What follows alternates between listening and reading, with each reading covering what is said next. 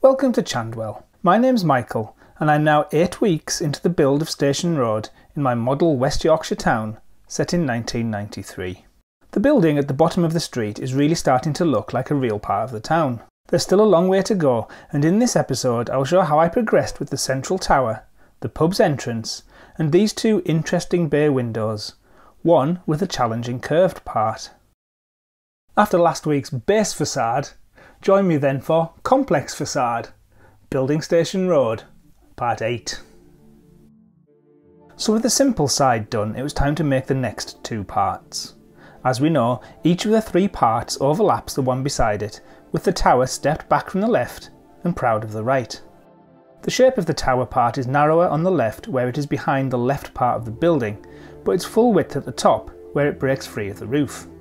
I end up with this hook-like thing to help me get it all aligned. It goes over the support wall from last week and against the skeleton supports from the week before that. Beside this will go another slice of wall to represent the outer edge of the tower, and then beside that will go the base layer of the pub's facade. With the pieces just resting in place, this is the first time that I see the stepped nature of the building, and I can tell that it's going to work. So then, let's turn this hole into an open entrance to the pub. Rather than a closed door, and even though it's always only 20 to 12 in the morning in Chandwell, I wanted the pub's door to be open, showing an interesting entrance vestibule. I stuck some rectangular walls and a checkered floor to a bit of 1mm card. I stuck a couple of door frames and a door to some 0.5mm card. I cut the door frame with its sub-millimetre top frame and stuck it behind the tower's front, which had by now been covered in texture.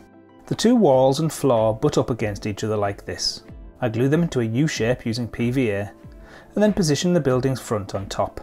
The back wall goes on top of that, keeping everything square. You'll see that I added the door in the open position just inside. I make the inner door in the same way as my windows. The shape of the door is printed onto sticky label, stuck to acetate, and then the glazed parts are peeled out.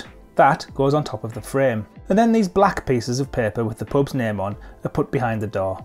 This hopefully makes it look like it's dark behind the glass, but the name of the pub is etched into the glass. It's impossible to read, but I know it's there. With the other windows glazed, the tower, complete with its entrance, can slot into place on the main building. I apply PVA to the component and its supports, and then I carefully drop it into place. I clean up the errant PVA as I go. Another nice thing about PVA is that if you do get it somewhere you don't want it, it just wipes away without damaging the printed surface. Any slight sheen can be removed at the end with a coat of matte varnish. With the tower in place, I can now add the remaining facade. The bay windows on the Shipley prototype are interesting. The set on the left start at the tower and have this wonderful curved edge. The next ones along are a more typical design. I thought long and hard about these curves. Would I need a pencil? Some kind of tube? A drinking straw perhaps? I measured the curve I'd drawn.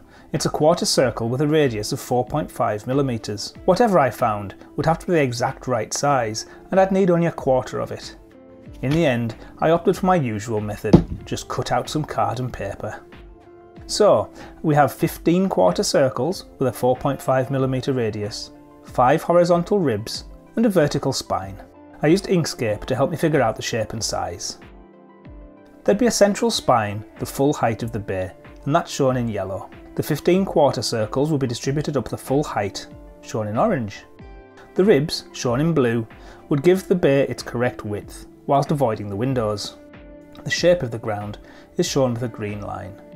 Looking at the plan view, from the top down, the ribs would be 1.4mm shallower than the 4.5mm quarter circles to allow for the front face of the bay to fit on top, flush with the circles. So here is the spine with its guides, and the 5 ribs. I used simple dabs of PVA glue and arranged them freehand on my cutting mat. We don't need any right angle jigs here, as the joins will be naturally bendy at this stage and they will move around a bit even after the glue is dry. Cutting the quarter circles with my scalpel from 1mm card was an exercise in care and patience, but I was eventually left with 15 pieces, all of about the right size. Using a tiny amount of PVA and my tweezers, I dropped these individually into place against the spine. I was eventually left with a frame of the right proportions for the bay. The frontage of the bay was made from 2 layers of 0.5mm card in the way that I showed last week, and with a bit of glue it just dropped into place on top of the frame. Looking closely, it's by no means perfect, but everything generally lines up. And the curves are flush with the face at least. Before adding the texture, I used some stone coloured paint to fill in the incredibly thin stone mullions. There was no way I'd be able to wrap texture paper around these 1mm wide pieces of card. To get the texture the right size, I needed to measure the width all the way around the curve. Inkscape's measure path function helped here, and it turns out that it's exactly 31.92mm from A to B. So, with the texture the right size and with the windows cut out, I glued it to the front face of the bay.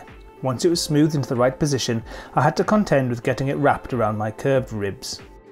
I decided just to use my old faithful PVA for this. I added glue to each rib individually and then just massaged the paper into place around the curve. It took a while for the curve to take and the glue to hold. The end result is exactly what I wanted. The stonework curves like it does in Shipley, and it all lines up with the texture of the base facade.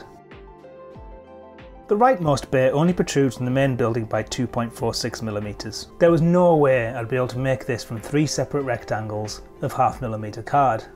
I decided to make it from one piece of card with scored folds and a few little card supports. It's not my neatest piece of work, but you can see here how it works. The card is gently folded, and 3 little stacks of card push the central section out by the exact right amount for the bay. The folds are not as crisp as I would have liked, but the overall shape is about right, and I was happy enough with it. The tower and the bay windows took me 8.5 hours, which takes the overall time I've spent on Station Road so far to 46 hours. I used 2 A4 labels, 1 sheet of 0.5mm card, 2 sheets of A4 photo paper and 1 scalpel blade. This takes the total cost of the street to £1.93. Today, the street looks different still. I'll be showing you the back wall and the roof next week and talk a little bit about how to get all of the interesting angles exactly right. If you're enjoying my build of Station Road, please give this video a thumbs up using the button on YouTube. This helps others find my videos and it also makes me feel good as well. Here's a look at a video that YouTube has randomly chosen for you. Go and take a look if it's made a good choice. As ever, the silver button gives details of my channel membership, but until next week's roof and angles then, thank you for watching. Take care, and I'll see you then.